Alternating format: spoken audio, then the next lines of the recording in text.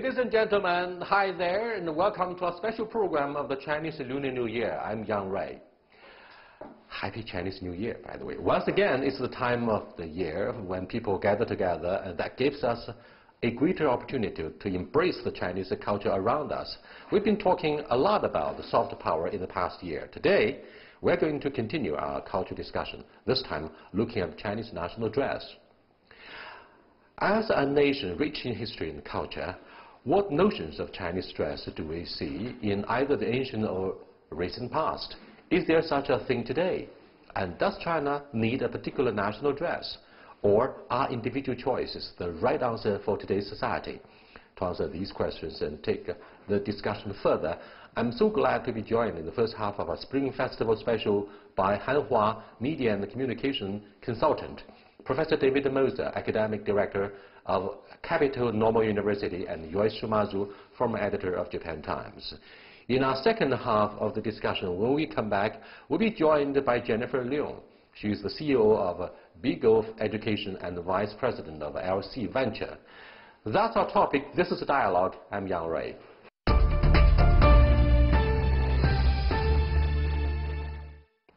Hey, gentlemen, the universal question for the Chinese today about the dress code is whether we should have a national dress. Hanhua? What should be a national dress? In my opinion, it should be a combination of traditional Chinese dress and the modern elements. The traditional Chinese dress usually include some natural materials like the silk, like the linen, like the wool, like the cotton, and also with some very Chinese features like the embroidery. And the modern elements could probably include like a little bit big sleeves for your work to work easily, to move easily, to have more flexibility. But I'm afraid this issue has been seriously, if not brutally, ignored most of the time by the Chinese, unless and until we have an occasion like the APEC summit in Beijing or in another host country where all the participants, leaders of the countries they represent, are required to put on the local dress. Yes. Right. In our case, it's the tangzhuang, the town dress. Yes. Do you think in this case we have to think very carefully about the issue about national dress? Because it seems tangzhuang symbolizes our traditional dress code. The problem with that is the tangzhuang has not kept up a parallel usage with the Western suit. So it's still seen as a special traditional costume, something from past times, almost like a Halloween costume. This is not something you would wear in daily life. And so for everyone to put it on, it doesn't symbolize sort of a unity with that culture. It symbolizes dress-up day. It's like a costume party or something like that. For fun, we're going to put on the same clothes for fun, but then when we get through, we all put back our Western suits. So, I mean, I think that's probably the problem with it. It's not so much as nationalistic as it's hearkening back to a time that's an old time. I agree with Helen that I love this kind of, this more flexible, open, broader, more space-filled dress style because it's more comfortable, it's more natural. You feel more at ease. And it carries the overtones of the Belt and Road Initiative to the silk, right? Yes. In our vocabulary. Yes. And do you have any public debates about whether Japan should have its own national dress? Well, I think, Japan is the most westernized of the Asian countries. And we are also a very conformist, industrial society. So, of course, I'm the only one here with a blue suit, okay? Typically, Japan started to be the most Western since the Meiji Restoration period. That's right. And you started the process of industrialization by first of all improving how to look better and how look not like Asian, but you look more European, right? I think that's a grand self-deception we got into. But younger people in Japan are rebelling. There's a lot of emphasis now on artisanship, dropping out of corporations, starting your own business, and they're wearing Japanese carpenter clothes with very wide jodhpur-like pants, like horse riding pants, used by carpenters, growing their hair longer, and so they're moving away from this whole hip-hop business into an older tradition, and that's very rebellious in Japan. So they're kind of tough guys, young guys are pretty tough. So, if you're going to wear long hair in Japan, you've got to be tough. Helen, what should it look like today? Should we pick one of our traditional dresses or look for a new one which incorporates both our traditional and the modern elements? Yes, just like what I just said, actually the APEC dress or suit is not a traditional tangzhuang. It's a combination already. It is called from the APEC chief designer, Ms. Chu Yan, it is called a new or an updated tangzhuang from the Tang Dynasty. She and her team definitely introduced some of the key elements of tangzhuang into the new modern era, which combined the old patterns like the sea and the waves pattern, but also include the natural color or the current modern color into this fashion, and also the flexibility into the whole dress suit, so which makes people feel easily to be adapted to this kind of new dress. So I think if we are going to, we're not definitely not in urgent need to have a unified national dress, but if we're going to move that direction, that could be a consideration to have something in combination.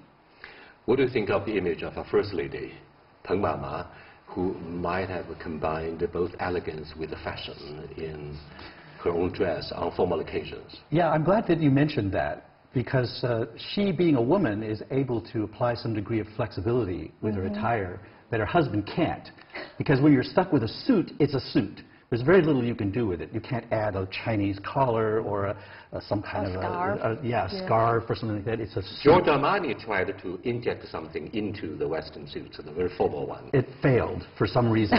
I think because suits are associated too much with business. But there are many formal occasions that aren't business occasions. There's political formality, there's party formality, there's all sorts of things. But there's this sort of idea that a man's suit can only be this rigidly defined sort of pattern. When my wife takes me to go buy a suit, I think just pick one at random. They're all the same. There's very little difference between one suit and another. But whereas Peng Yuan is able to take something that has a sort of a Western look, but she can add a Chinese look to it because she has many different degrees of flexibility. Men don't have that. If it's either a suit or something else. And I think maybe that needs to change. Maybe, I don't know if Giorgio Armani can do it. I'm so happy that we discussed about First Lady, and I want to continue that. I'm happy that she tried different styles. Sometimes it's very Western, very modern. Sometimes it's a balanced tone with the modern dress, with the Western dress, but with the traditional elements to be added on. And sometimes she just tried the qipao as well, like the APEC dress. It's kind of more traditional than modern. What do you think of the variety of ethnicity in China? Because we have 56 minority nationalities in this country, and perhaps one example during the plenary session of the National People's Congress may enlighten our discussion here. Those participants from the rural, the ethnic areas are required to put on their traditional dress. So what do you think of this political overtone or a symbolic implication? Well, that shows the diversity of the country. If not the proportional representation, right? Well, it's not a vote by numbers. It's what every group, no matter how large or small, has a certain tradition that goes back a while, and it's their form of expression. You know, dress is very much, dress, dance, music are all forms of expression. Unfortunately, we live in a mass society. You know, China, the larger China is a mass society, an industrial society, where people come from all over the country to go to the big cities to work. And so there is a pressure there. Not to stand out if you're riding a subway or a bus. You have to be like everyone else. This is just pressure all over the world like this. How we break with that is very different. Because China, you know, is a very democratic country. It's an egalitarian country. It's not an elitist society. In an elitist society, a man can wear... Yeah, I remember my first dinner jacket was in Kobe, very wealthy place. I had to go to some sort of formal thing. So I said, I'm going to go all the way. So went to a tailor, and it was a magenta and black, very similar to your pattern. Dinner jacket, and I can get away with it because everyone there was fabulously rich. Yeah. But you can't do this in your public school. You get beat up. Yeah. Peer pressure. I think one thing that is lost, if you look at these old photos and early movies of old Beijing from the 1910s, 1920s, you see people walking around the street, And you can identify very often their ethnicity or their class or their job because the clothes they wear reflect that. And nowadays it's getting harder and harder, at least for me, to look in the street and tell, where is this person from? And especially in the business world, they all look exactly alike. I wonder if that's something, the problem I see with requiring or asking the ethnic minorities to wear their traditional garb, for the party meetings, is because it's artificial. They don't necessarily wear those clothes in daily life anymore either. Those belong to another era. So by making them wear those clothes, you're sort of reinforcing a kind of a stereotype. This culture now, this culture still wears these kind of clothes, much like in the United States. Indigenous the American Indians or the Native Americans object to be putting on these Indian outfits because they don't wear those clothes anymore. So the problem is we've lost the tradition, we've lost the sort of ethnic identity and these particular sorts of styles. We've lost them because of the modern world where everyone sort of adopts modernity. Yes. And so if you try to reassert that, it's strange. It looks antiquated or it looks stereotyped, which is even worse. That's the problem. It's something you have to retain from the past or regain from the past. It's long gone. And are you talking about globalization fundamentalists? They say we got to have a standard of universality. For example, Western suit should be the sole diamond-bearing standard, and that indicates that you are willing and ready to be integrated into the mainstream society, which means Western society. It's interesting to compare the 1920s, 1930s to the current times, because at that time, as David mentioned, that the dress code can be identified very easily by profession. So each profession, they have their own dress code, daily life, daily work. But nowadays, it's not that sophisticated. So if we say globalization in this term, that maybe shows a kind of globalization universal language in terms of the dress code. People dress for their business, people dress for their relaxation period. This is just not that sophisticated, only maybe two categories. That's kind of, it's not evolution, it's kind of, people are merging together in terms of using dress or suits as their universal language. Look, we have three situations, gentlemen. One is your profession, the other occasion, and the third, your daily life. Just be casual, be it the weekend or the weekdays from Monday through Friday. You wear whatever you like. However, when you are a banker or a lawyer in Wall Street, you have to be very formal, right? But if you are like at the opening ceremony of the National People's Congress or the APEC, you have to be very formal. You are watching Dialogue with Helen, David, and George. We are talking about whether China should have its national dress after China has got integrated with the world for almost 4 decades. We'll be back in a short while. Stay with us.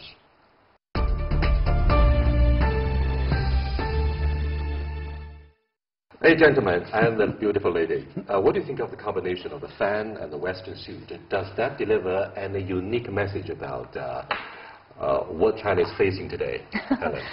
I would say fusion as the key word, and I would say it definitely delivers your confidence in keeping the Chinese tradition, but still make yourself feel more comfortable, more relaxed during the shooting. I'm wearing a Western suit, but I look Chinese. I am a Chinese. Using a fan doesn't mean I will go back to only the traditional Chinese culture. Still, I want to go to Japan to draw inspirations from how you have been successfully going through this trajectory. For example, on very formal occasions, even in a very unpleasant and nasty place like the Yasukuni Shrine, the Japanese are wearing their traditional dress, and the Japanese women look very beautiful on that occasion. I'm not talking about the political implications, but that's a very formal occasion, religious ceremony for the Japanese to be wearing their own traditional costume. Well, of course, the kimono is seen in Japan as the highest standard of textile and fashion beauty. Men also wear hakama, the pants, and the men's kimono. But the problem is that silk, if you wear too much of it, and it has to be long for style reasons. You need a wooden floor to slide along on. It affects how you walk, and laundering it is impossible. and folding it and storing it is quite difficult. So most people will use that to get married and put it away as a memento, and that's it. So that's a problem with the traditional style. One thing I'd like to add, though, what I've noticed, because I go to many Chinese museums in far out places like Xi'an, Dunhuan, what I think is the appropriate men's style, and we think of that as physicality. The clothes you wear is about your body. It's about physicality. And today, most people sit at a computer, sedentary job, but they'll spend much more, 3 times as much money on their running clothes, in their gym outfit, and their sneakers, than they will on their suit. Because the reminder, the historic reminder of our bodies, the strength we had, the powers we had. When I look at Chinese Museum, I look at, as in other societies, the cavalrymen, the men, the horse-riding military guys, and I see their clothes from the Han Dynasty, Tang Dynasty, up to the Manchus.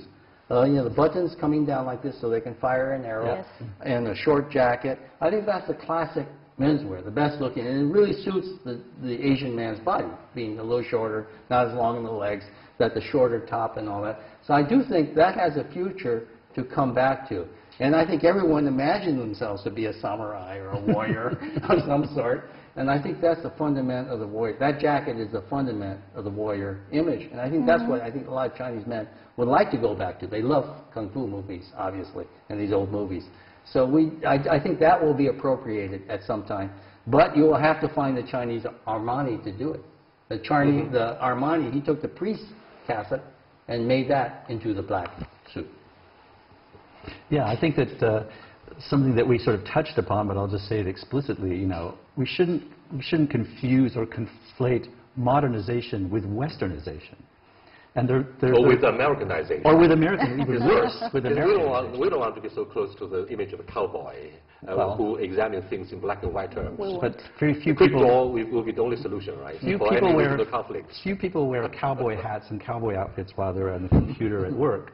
But there's a reason the cowboy outfit, like the samurai, fit the occupation and fit the climate of the times. Here's an example many people have raised, for example, which is in hot summer weather and in hot arid regions of the world, why should this long sleeve Western jacket be the norm when it actually requires a lot of air conditioning and all sorts of other problems? Why not have a style, a formal style that involves short sleeves or looser clothing but still says formal? And the only thing standing in the way is just inertia, cultural inertia and tradition. There's no reason why you can't say, well, in summer we switch to this style and that's formal. But if you just, everyone in the office, the only way they've gotten around that now is by an enlightened boss or CEO says, look, the new company policy, it's ridiculous for us to be sweating all the time. Men can now come in short sleeves and ties or whatever, and it's a new rule. That's the only way you can do it. But there needs to be a universal social Yes, movement. indeed, modernization doesn't mean automatically westernization or Americanization. But what about our immediate neighbor of Japan?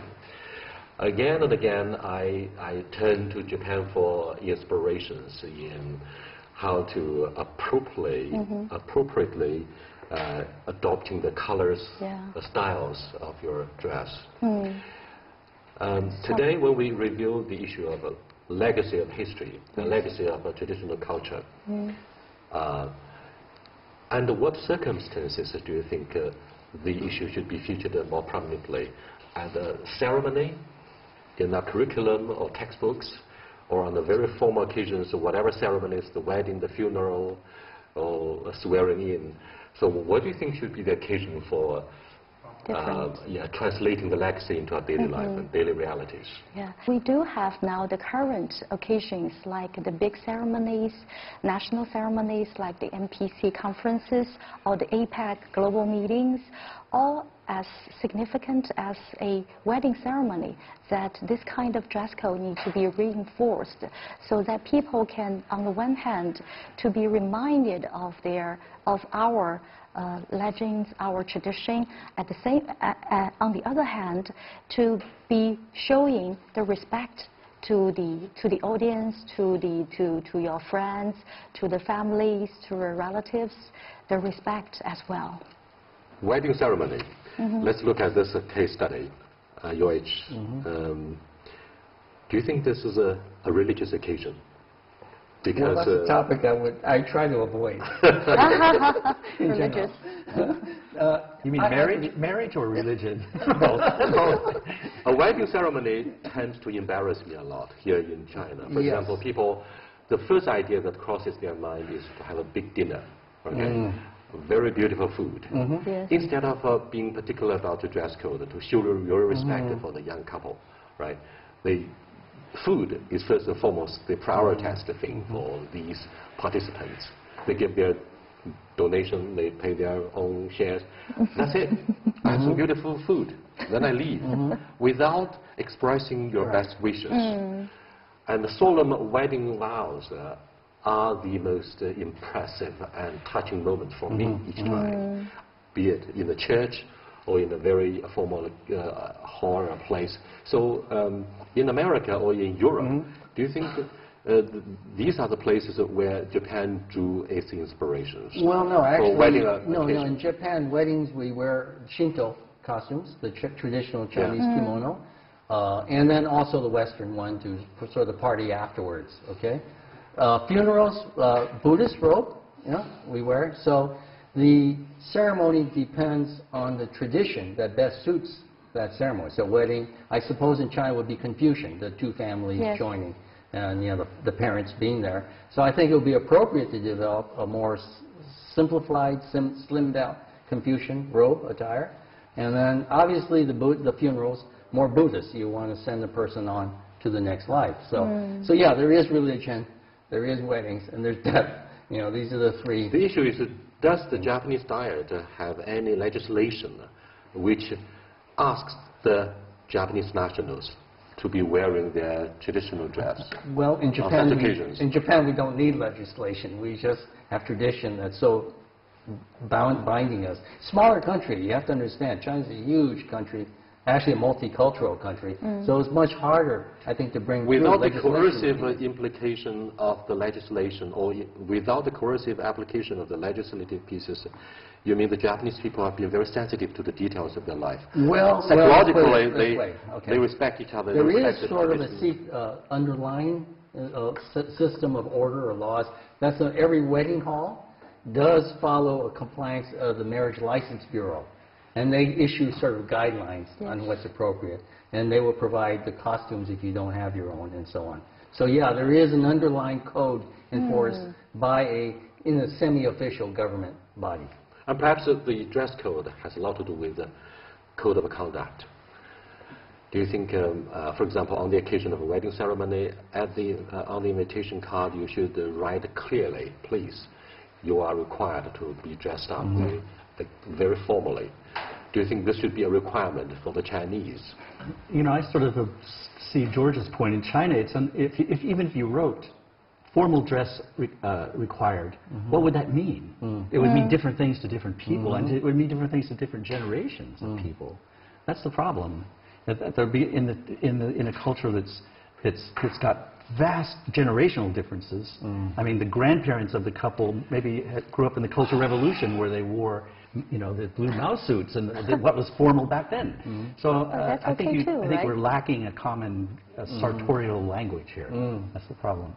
But at least the bottom line is that pants or the jeans cannot be that's right. Yeah. Let's start from the bottom line. Right? Start from the bottom up. Even if it costs $1,000. Yeah. Oh yeah, right. Very special. Maybe Armani style, not as flexible. And of course, you have exceptions like Mark Zuckerberg, CEO of Facebook, always wears a T-shirt.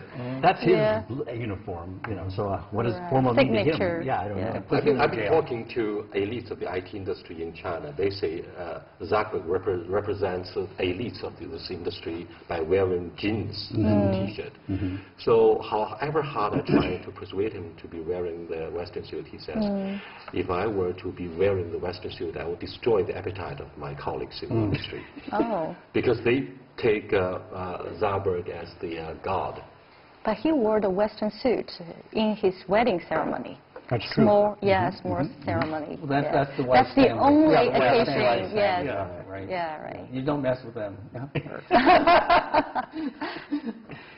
it's absolutely unthinkable and even ridiculous to learn from Japan. During the period of Meiji Restoration, they had a radical departure from Asian cultures, and they turned to Europe, turned to the West to start industrialization. However, what about school uniforms? Okay, 1 or 2 decades ago, I was so embarrassed by the one-size-fits-all school uniform. I was so embarrassed. Not only the uniforms got so dirty, but the size, well, it's a tragedy. I mean, it's a scandal for the kids, for schoolgirls.